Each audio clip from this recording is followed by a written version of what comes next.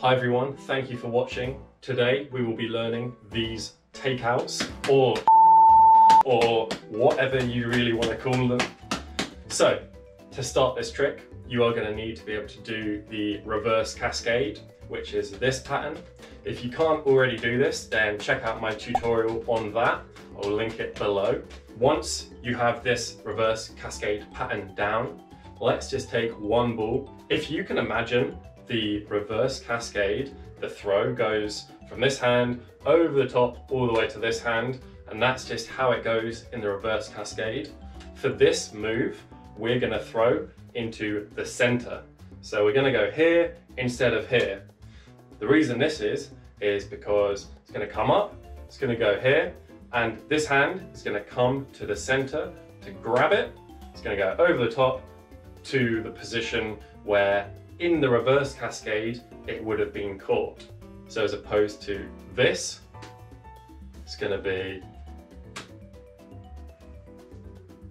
So just practice this in both hands. Throw to the center, catch in the center, and then bring that hand over the top back to the normal position. Center here, center here, center here. Doesn't have to be bang on the center, doesn't make a massive difference if it's here or wherever it is. You're going to grab it, you're going to go round back to normal position. Okay, when you're comfortable with that, let's take two balls. So just remind ourselves of a normal reverse cascade pattern with the two balls. It's like this, fairly easy. Now we're going to concentrate on the second ball, and that's the ball that we're going to grab in the center and take over the top as we just did with one. So this is normal, like that. Now the second ball is going to come down to the center. So there, grab it in the center, round, back to normal. Try that with both hands. There, center, grab, round.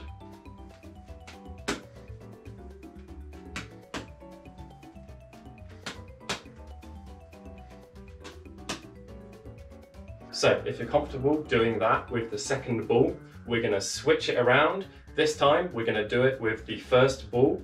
The second ball can just be a normal throw.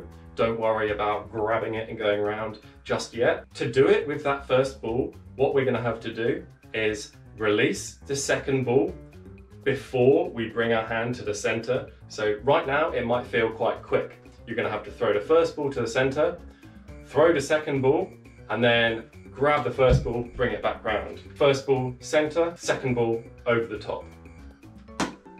So you might notice that it sort of looks like the first ball is getting taken up and around the second ball, which is the visual that we all know and love about this trick. If it feels like you're doing that, then well done, you're on the right path. So let's keep trying that with the first ball for now. So normal, other side. When you're comfortable with that, let's put both of them together. We're going to take out the first ball and take out the second ball. Simply, you might notice it's quite easy with the second ball because you can pretty much catch it wherever and still make that motion with the arm.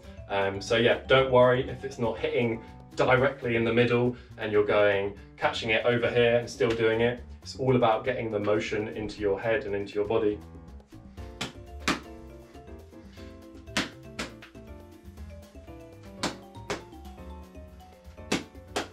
So when you're ready, let's take it to the three balls. Start out with a normal reverse cascade, and from here we're simply going to do step 2 of the exercise, but now we've got three balls. So you're going to take the first one out, catch the second, take, catch, easy. Take, catch. Try it from both hands. Reverse cascade, take, catch, take, catch. Now let's do 2 takeouts.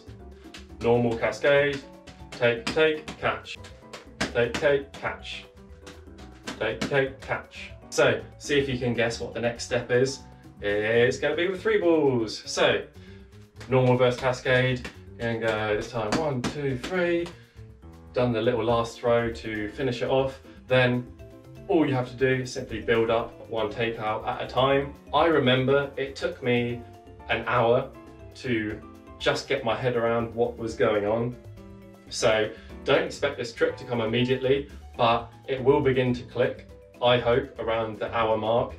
And I think these prerequisites could make it go a little bit quicker for you, but I would love to know if it's been useful the way that I broke it down here, if it helped you learn the trick. Please let me know in the comments. If you enjoyed this video, please consider subscribing to my channel. Do a lot of tutorials and other circus videos. Also, really happy to take requests. If you have any tutorial requests you want me to cover, I'd love to do it. Thanks for watching, have a lovely day and enjoy juggling.